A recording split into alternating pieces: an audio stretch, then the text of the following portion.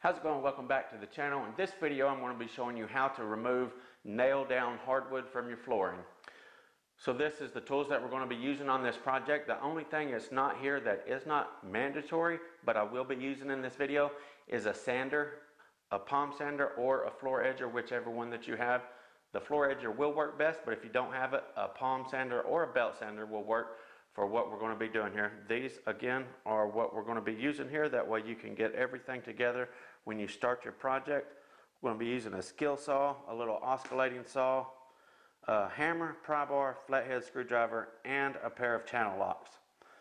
Okay, so what we want to do here whenever we are to get started here, obviously if you take this up in full planks, it's going to be pretty rough because your staple pattern is going to be every 3 to 8 inches, 3 to 6 inches, somewhere in there, if a person stapled it down properly. So every few inches is going to be a staple in the tongue of these boards, which is going to make it pretty hard. So what I will do, I will cut across the rows this direction and make it 8 inches, a foot, somewhere in there between each cut. That way I'm just dealing with pieces of board about this big right here instead of dealing with the whole board. It makes it come up so much easier. And after I get this cut, you'll definitely see the difference. You'll see how easy it is to come up in pieces. So I'm going to take my circular saw here and get it set to the depth of the wood. What I want to do is release the guide right there so it's freely to go up and down. And you could measure it or you can look at the markings on it or whatever. So I got my guide freed up and I like to just lower my blade until it touches the floor. As soon as it touches the floor, I'm going to lock it down right there. That way I got a nice, precise depth where my blade is just going to go through. It might barely score my subfloor, but that's going to be okay. So long as we're not going halfway through it or something, we're going to be good. We want to try our best to avoid digging into it, but it's almost impossible without getting a little score mark on it. Now that we got our depth set on our saw, we're going to run it crossways like so, right across the planks instead of lengthways. It wouldn't do a whole lot of good to go lengthways of the planks. So our goal is to go crossways of the planks, shorten these planks down to about a foot, 8 inches, something like that. It's going to be a whole lot easier to get up. I'm going to crank on the vacuum and get to cutting.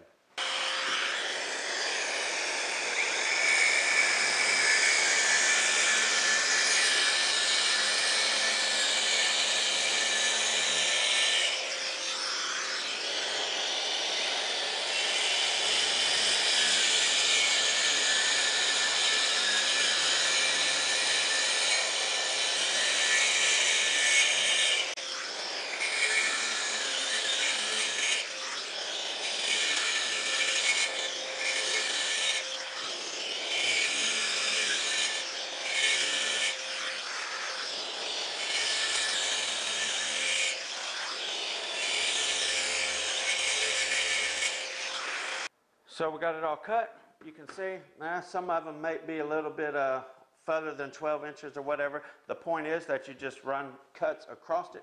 This wood, with it being so wide, is not going to be too awful bad to come up anyways. Whenever you get into some more narrow boards and thicker boards, this is going to be pretty simple because it is 7-inch planks by 3/8 of an inch thick. So if you're going with some 3/4 inch true hardwood that are couple inches wide, 3 inches wide or something like that, or even a 1/2 inch that's 4 or 5 inches wide, 3.5 inches wide or something. The smaller the boards are and thicker the boards are, the harder it's going to be. So you're going to want to scoot them cuts a little closer together versus having them spaced out such as I did here. So I'm going to go ahead and tidy up this little bit of sawdust we got here, and then we'll be ready to tear it up.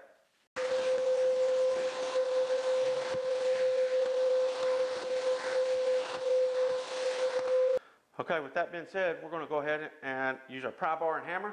We're just going to start knocking this stuff up. Because they are cut in small pieces, they're going to come up extremely easy, okay? Watch this.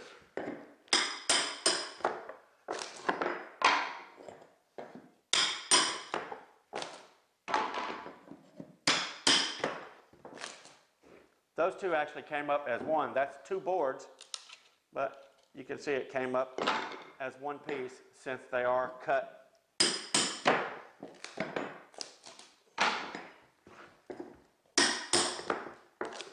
Same thing there.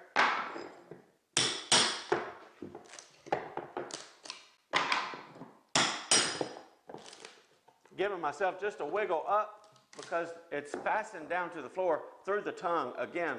So I'm actually coming in the back of the wood from the groove that is loose and not going straight up underneath the tongue. So it comes up pretty easy like that if you'll work from the groove versus coming in at the tongue where it's actually secured. You get your pry bar under it, lift right up and break that tongue, and there it is, boom, just as easy as anything.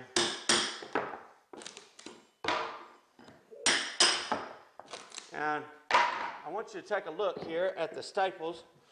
So I want you to notice how close these are stapled. Here, that's about 3.5 inches, maybe 3 inches, 3 inches, 2 inches, 3 inches, 3 inches, 3, 2. So this is typically what you're going to be looking at as you're tearing up your floor. The staples should be about that far apart. So that's why it's a lot easier if you can cut it in pieces first.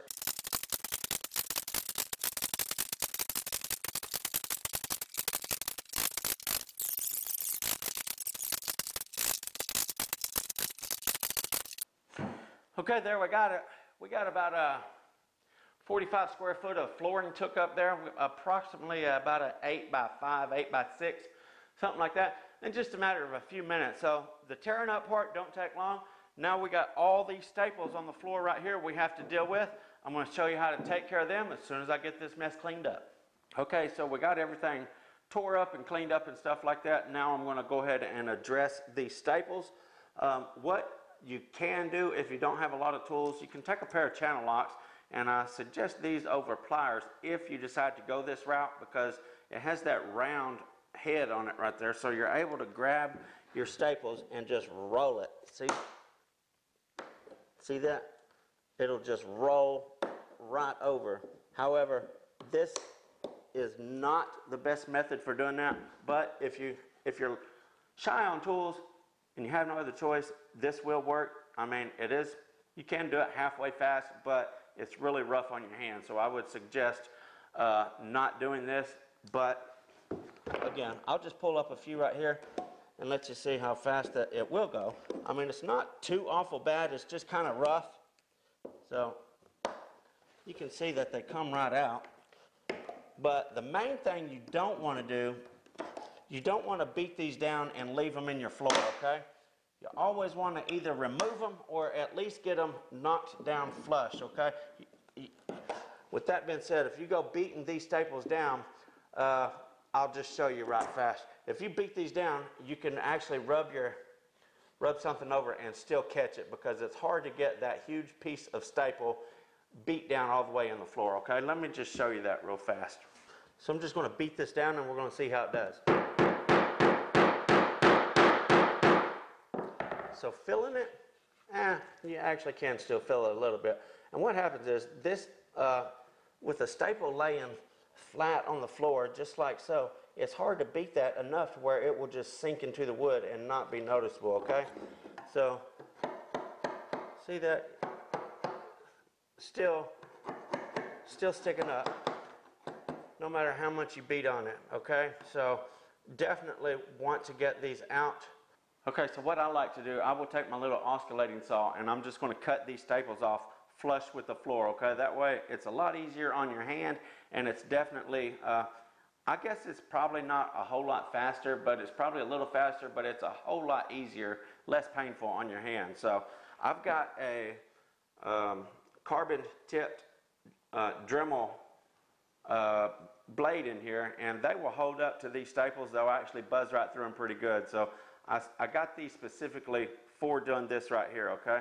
I'm going to show you just how fast and efficient this is to just buzz them right off flush with the floor with this. See that? There's one buzzed right off already and it is flush. Watch this. Right there. Right here it is. See that? No issue with it sticking up or whatsoever, okay?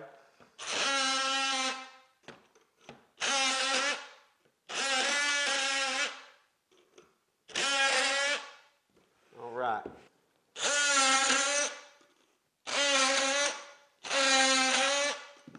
I come in these one leg at a time too, rather than turning it and going both legs at once.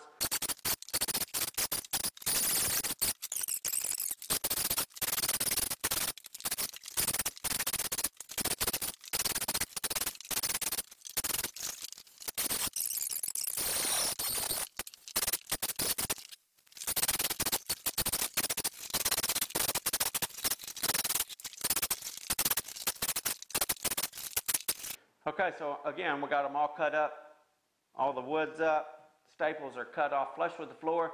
I'm going to clean this up, and there's one more thing that I want to do, and then this subfloor is going to be good for whatever type of flooring that we want to install next. So what I'm going to do is I'm going to take my edger. This is a floor sander that has a 7-inch sanding disc on the bottom of it. If you don't have one, you can by all means, like I said earlier, use a belt sander, use a little palm sander or anything. You just want to get something with a little bit rougher grit on it, maybe a 40 grit or something like that for your palm sander, maybe even a little rougher. I think this right here has like a 30 grit or,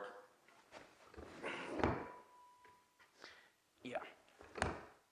I think I got about a 30 grit right here on this, so it's going to eat it up pretty fast. I'm going to keep it moving pretty fast so I don't cut a groove in my subfloor from letting this sander set in one spot so long. But this is only going to take me, again, about maybe 2 minutes tops, and the floor is going to be completely sanded, smooth, and clean and ready for our next installation.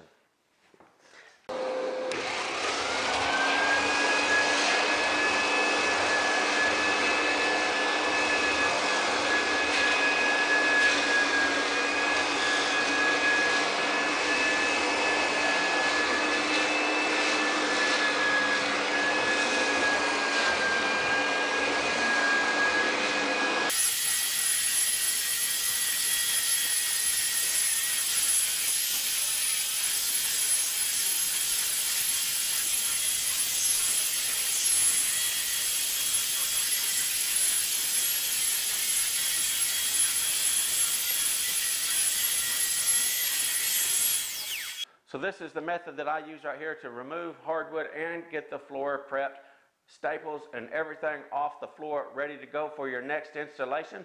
Once again, I will leave a link in the description to all the tools that I use in this video. Thank you guys for tuning in. Until next time, FBSB's out.